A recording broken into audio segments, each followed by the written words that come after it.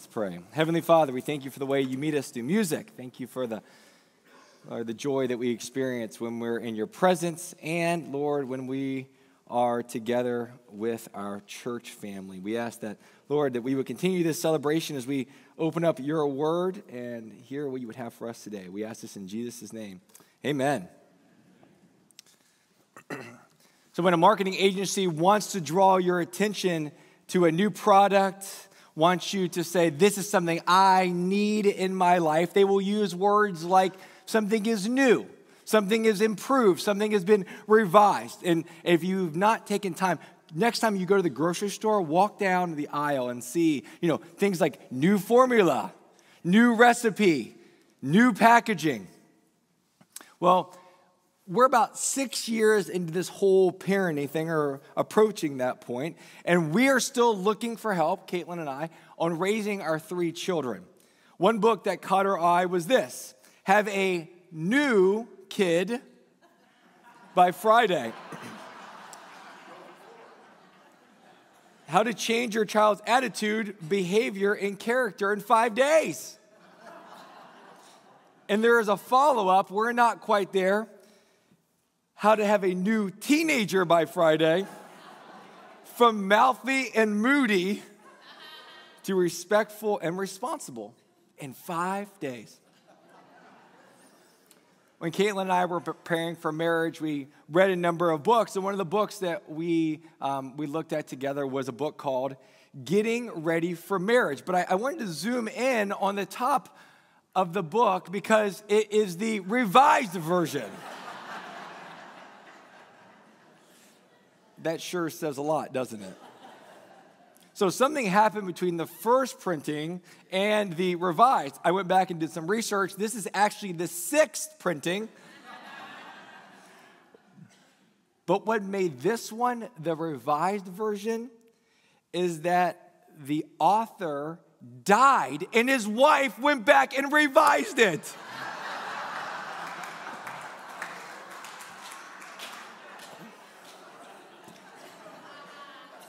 I guess she had a lot more to say. I don't know.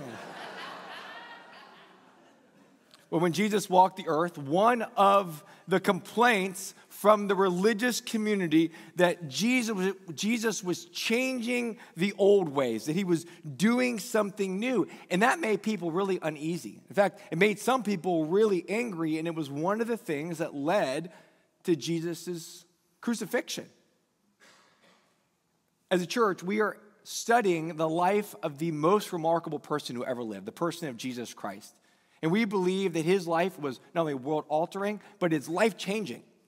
And we are looking at this account of Jesus' life through the lens of a man named Luke. Luke was, from what we know, a physician. He was a doctor. So each week, we're looking to hear good news from the doctor. Now, last week, Luke shared with us about how Jesus called a tax collector named Levi to be one of his disciples, one of his followers. And at that time, rabbis did not pick their disciples, but potential disciples came to them and said, Rabbi, I believe I have what it takes to be your disciple. But Jesus was very different than other rabbis, and he did some new things. Instead of waiting for people to approach him, he approached them. And what's crazy is that Jesus approaches the person who is the least likely. Nobody in town, much less another rabbi, would ever have chosen a tax collector named Levi to be their disciple. You see, Levi was known by his family, his friends, and even the Romans as a greedy sellout. Yet Jesus, he invites him to be a disciple and welcomes him in to his group of disciples who are, in a lot of ways, a variety of their day.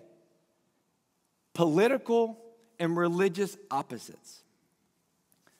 People like Levi worked and was supported by Rome. He actually supported Rome. And others like Simon, who was a zealot, he hated Rome and despised anyone, even fellow Jews, who sought any peace with who he saw as these Roman oppressors. But Jesus was not just doing a new thing in calling these people together, but he was doing a new thing in each of their lives. We heard last week, Levi is invited to really leave his former ways of working against God's people and to live into his identity, his true identity, as Matthew, a gift for God's people. So here's Levi. Levi is welcomed into this group.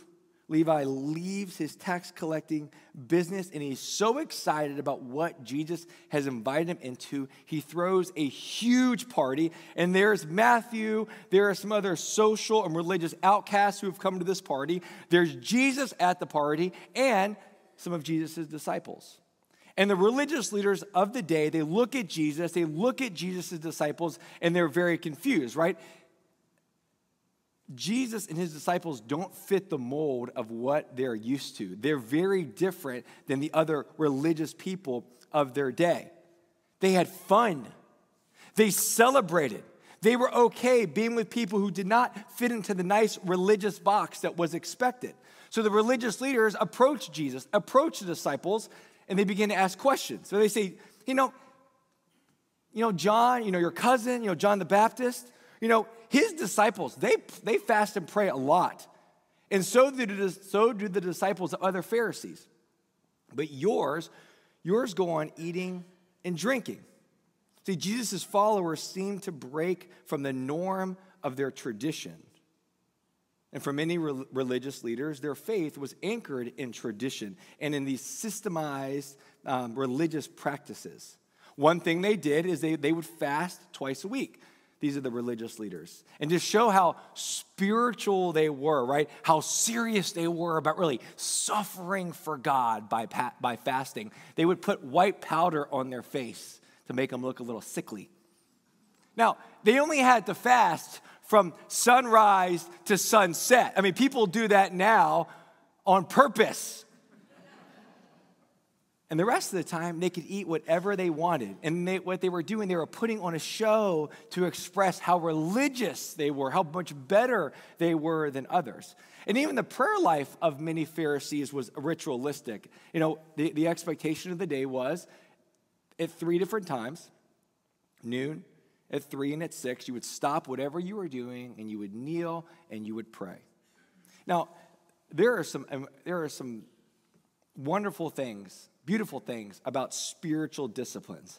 But many of the religious leaders were doing them to try to impress people. Some were doing them just merely out of obligation, and most of them were doing it to try to impress God. They were trying to say, God, I'm going to do all these things to show you that I'm good enough for your love, that I'm good enough, that I'm obeying your rules. So the Pharisees, they questioned Jesus. Your disciples look like they're having fun all of their time. They're always celebrating, and they are not taking the tradition. They are not taking our rituals seriously. And Jesus says, hey, can you make the friends of the bridegroom fast while he is with them? In other words, Jesus says, hey, you ever been to a wedding? Weddings are celebrations. Weddings are fun. And right now, it's time to party because God is doing some amazing things through me. I am the groom who is here for his bride. And through me, God is ushering in a new season. He is ushering in a new kingdom to do battle against evil. And he's doing a new thing to redeem his people. Now, to understand a little bit more context, at this time, when you got married, you did not go away for a honeymoon, but you stayed around the community, and for a week, there would be parties every night to celebrate you and your spouse being married. And Jesus is saying to the religious people, God's people have been waiting for years for this moment, waiting for God to show up, and that time is right now. This is the time to celebrate all that God is doing through me. It's not the time to be sad, it's not the time to mourn, but it is a time to be joyful, that I am here for my people, that I am here to bring my bride back, that I am here to establish a new kingdom. I'm here to set things straight. I'm here for those who have felt far from God, like they've never been able to measure up. I'm here for those who have questions about where God is in all of this. And I'm inviting them to come close and to enjoy God's presence. Each of you are invited to experience something new and something joyful. But Jesus says, look, there's going to be a time when the bridegroom will be taken from them. And in those days, they will fast. Eventually, the bridegroom will have to leave. And right here, we have the first time in the Gospel of Luke that Jesus is looking ahead to his crucifixion. He knows it's coming. And when it happens, there will be fasting, right? There will be mourning. There will be grieving. Yet even in the midst of that grief, you know what Jesus will later tell us? There will be rejoicing. And it's a joy that we will experience that will never be taken away again. I wonder how many of us miss out on the joy of the Lord, miss out on all that Jesus offers us. How many of us miss out because we settle for trying to just add a little bit of Jesus to our lives? See, it's not about adding a little more religion. It's not even about adding a little more Jesus, because God is not interested in just improving us. God is not interested in us just having a little nicer life. But he has come in the person of Jesus to do something new, to completely transform us. Right? He does it with Levi, a tax collector who felt unseen. He felt worthless, who was taking advantage of his own people. He was transformed into Matthew, right? A gift of God for God and for God's people. In fact, a gift for us, the book of Matthew. The book that begins our New Testament was written by the former Levi. He did it with Simon Peter, a fisherman, transformed into a fisher of men, a rock who God will raise up to lead the church. And he wants to do it for the religious leaders who try to find life in attempting to obey God's law, trying to be good enough rather than finding their hope, finding their peace in the grace of God. And he wants to do it with us. And then Jesus will go on. He'll use these parables. Parables are earthly stories with these heavenly truths. And he used them to explain about this change that he's coming to bring. He told them in this parable, no one tears a piece out of a new garment to patch an old one. Otherwise, they will have torn the new garment, and the patch from the new one will not match the old. All right, you know this, right? If you add a new patch to an old garment, as soon as you wash it and you dry it, the new fabric will shrink, and whatever hole you had will become worse. See, the religious people of the day, they believed that the key to life, to happiness, to holiness, to being right with God was in obeying God's law. And if they could just obey God's law, God would approve of them in their lives. They would be good. But Jesus comes and says, your best will never be good enough. And you know it because you're not perfect. And unless you're perfect, you will not match up to God's standards. So I don't want you just to patch up your old lives. I want to give you something better. I want to offer you something that you do not have to earn. I want to give you my righteousness. Righteousness is another word that means right standing before God. I want God to look at you the same way he looks at me. Jesus is saying, I want God to look at you the same way that he looks at me. The same way that I, Andrew, was beaming the other night as my 5-year-old daughter stood up here and graduated from Adam Lamb Preschool. The same way that you stand up and cheer for your children and grandchildren when they walk across the stage at their graduation. And here's Jesus. Stop wasting your time trying to get yourself right on your own. A patch, a tweak, a small shift is not enough. The sin in the world, the evil in the world is too all-encompassing. You don't need a hem. You don't need to be sewed back up. You need a new outfit. And trusting in my goodness, in my perfection, and in my love for you is all you need. And then Jesus tells this second parable. No one pours new wine into old wineskins. Otherwise, the new wine will burst the skins. The wine will run out and the wineskins will be ruined. No, new wine must be poured into new wineskins. And no one, after drinking old wine, wants the new, for they say the old is better. When you made wine, you would take the grape juice, you would add some yeast, and you would seal it in an animal skin container. And of course, as the fermentation began, the wine would expand, and the wine was good. But if you take new wine and put it into old wineskins that don't have an ability to stretch, the wineskins would burst, and it's all ruined. And Jesus, once again, saying, you just can't add me to your life. You can't just add me into your current religious system. But I have come to bring something that is brand new. And it will not work with how you've done things before.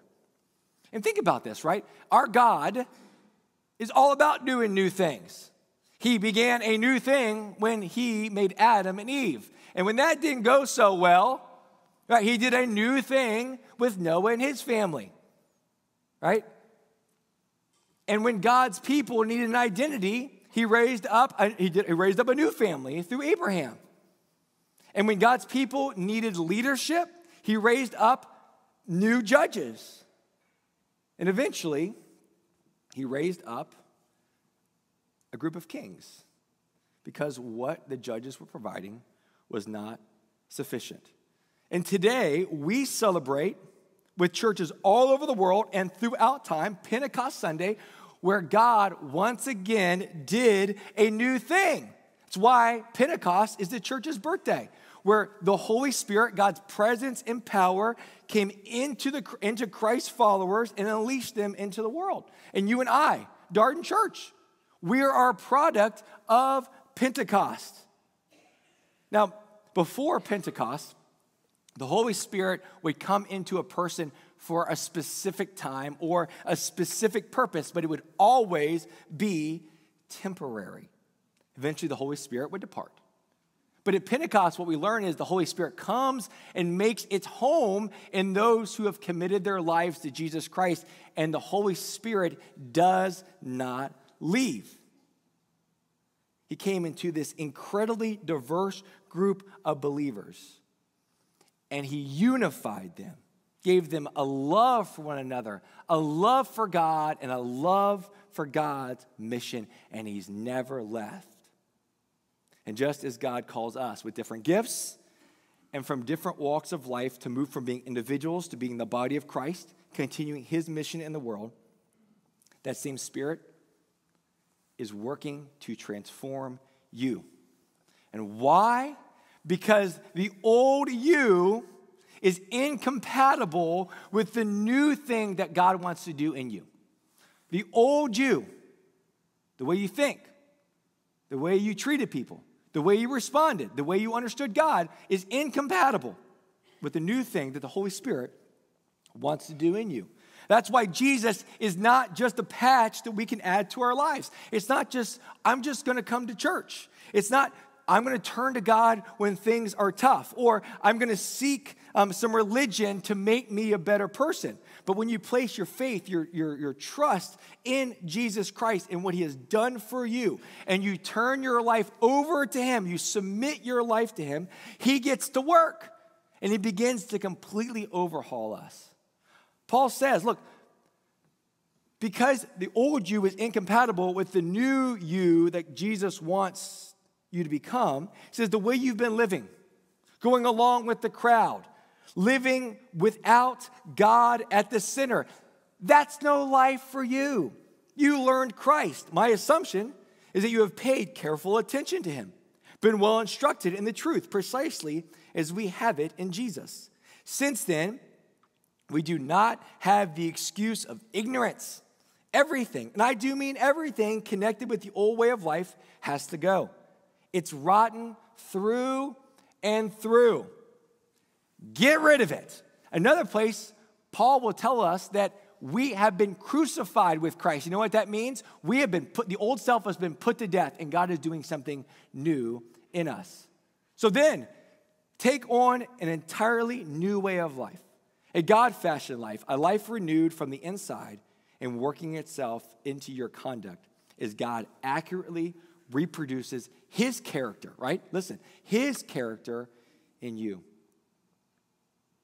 His Holy Spirit moving and breathing in you is the most intimate part of your life, making you fit for himself. Don't take such a gift for granted, but make a clean break with all cutting, backbiting, profane talk. Be gentle with one another. Be sensitive. Forgive one another as quickly and thoroughly as God in Christ forgave you. Look, it should be obvious that Christ is living in you by how you do your job, how you treat your spouse, how you live out your singleness, or how you parent your children. It should be evident in how you respond, what you think, even how you feel will be a direct outpouring from your relationship with Jesus. This is who you are from now on. Your essential identity, your new nature in action. So with the help of the Holy Spirit, we begin to take off, right, our old way of living, of thinking. But we need the Holy Spirit to help us because why? Because you and I have gotten really comfortable with how we're living. Right? We need help because we were often raised in families and sometimes in churches where thinking and responding in a certain un-Christ-like way was the norm. We sometimes have friends in our lives who support our sins rather than lead us to Christ. And we need the help of the Holy Spirit because time after time, we believe the lies that God's ways are not best. These changes are very difficult. But God has so much better for us. He's got better clothes for us, right? He's got better things in store for us. Things that give us hope, things that give us help, things that give us healing. And you and I were made for more, made for something greater. So that means in every situation, in every location, in every relationship, your life, the whole of our lives, the Holy Spirit is employing people, places, and things as tools of God's transforming power. God does not rest. He does not leave the work, but he's active. He takes no breaks. He is relentlessly working to change you and I. And he will not be content for us to become a little bit better. But because Christ lives in us, his Spirit is in us, he will only settle for our complete transformation. I want you to take a minute, and we're going to sit quietly, and I want you to think about what are the sounds that you hear. Let's do that real quick.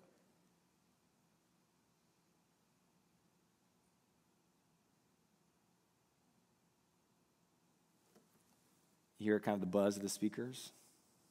Listen carefully. You might hear a car go by or a bird outside. When it's real quiet, you hear yourself breathing and others breathing. And the room might feel very quiet, like there's not much going on, but it is far from that. In fact, let me show you, right? Let's say I bring out a little radio. I pull my radio out.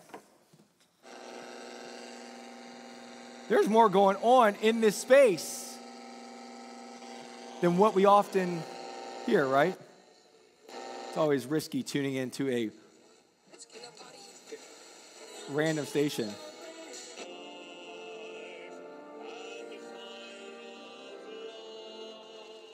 You see, this room is far from quiet, But it's not this receiver, this radio is not producing that, like, it's not creating that sound. It didn't design that program. All it's doing is receiving, right, some of the radio waves that are bouncing back and forth in this room. And it is taking it through the antenna and is magnifying it through these speakers. This is what happens with the Holy Spirit. It is constantly speaking to you, trying to get your attention, trying to work to transform you. And the Holy Spirit's speaking through things like God's Word, through the Bible. It speaks through one another.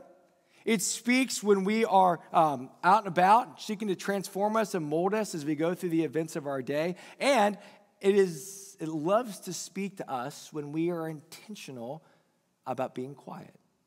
When we're in a posture of prayer where we're saying, Holy Spirit, I need you to direct me, to guide me. I need to hear from you. The problem is we are really bad at tuning in and listening, aren't we? We let so many other things distract us. We let the noise drown out what God might be speaking to us. But here's the deal. God is active in the world. God is active in our lives. He's always doing new things, and he will use every opportunity to transform us. Jesus does a new thing as he goes about his ministry, transforming how people saw and experienced our Heavenly Father. Jesus did a new thing at Easter, transforming death from a thing to fear to merely a shadow. Jesus did a new thing at Pentecost as the Holy Spirit gave the world and his disciples a new vision, not only for what the people of God looks like, but how they live into that mission. And that means we as a church, we are not deterred when someone says the 7 deadly words that some churches struggle with. We've never done it that way before, right? See, we take orders from a God who loves to do new things, who loves to reach new people. Now, the Bible will remain the basis for how we live, for what we teach, for how we love, because it is God's very word to us. And it is, like people, the only thing that is eternal. But the ways we meet people, the technology we use, the music, the renovations of our building, the refreshing of our campus, our models of ministry will continue to adapt because our mission is more important than our individual models or our individual programs. And just as the Lord wants to do a new thing in the world and constantly call the church to do new things, he wants to do a new thing in you. So what do you have to take off? What is it today that you think, this is keeping me from experiencing the fullness of life that God offers? What do we need to put aside? What needs to come to an end so that God can do a new thing in you? How might you, after taking that, putting it aside, open your life up to the transforming work of the Holy Spirit? One powerful way you can do that, it's a simple exercise, is to spend 2 minutes in quiet, listening for the Holy Spirit to nudge you, to speak to you, to work in your heart. And why this is so important, why this message of Jesus is so important, it not just affects the relationship we have with our Heavenly Father, but the greatest gift that you can give to the people in your life is God's presence working in you. It is the transformed you that God wants to use to bless this world and to bless others. It is being the parent, the child, the friend, the coworker who reflects the love and grace of God to the world. It's the person guided by the Holy Spirit that seeks to submit to God's best even when it's costly. That seeks to know and believe and live into their true identity as God's child. A person who lives without fear, without anxiety, without worry. It's the person, the version of you that God is transforming into the image of his Son. You and I can rest assured that where change is needed in your life And in my life, there is a God of grace who knows just where that change needs to take place and offers you everything you need so that you can make it happen. Let's pray. Heavenly Father, we thank you that you sent Jesus into our world to show us a new way of seeing you. So much of how we viewed you was through the lens of judgment, through the lens of you not being concerned, from the lens of you being distant, but that's not the truth, that Jesus came to show us that God, you intimately care about us as your creations. That you care about what we are experiencing. You desire so much better for us than what we tend to settle for. God, might you, through the power of the Holy Spirit, make your lives make your presence in our lives. If there are places in our life that we have not given over to you, may we do that this morning. If it means for the first time placing our trust in the life, death, and resurrection of your Son, Jesus Christ, who came to live the life that we should have lived, that we can't live, to die the death that we should have died, so that we might be covered by your righteousness, your gift of right living. May that happen this morning. We thank you that, Lord, you are not done with us. May you continue to give us wisdom. May you give us, Lord, the power. And may you work in powerful ways as you seek to transform us from the inside out so that we reflect you, your love, and your character to one another in this world. We ask this in Jesus' name. Amen.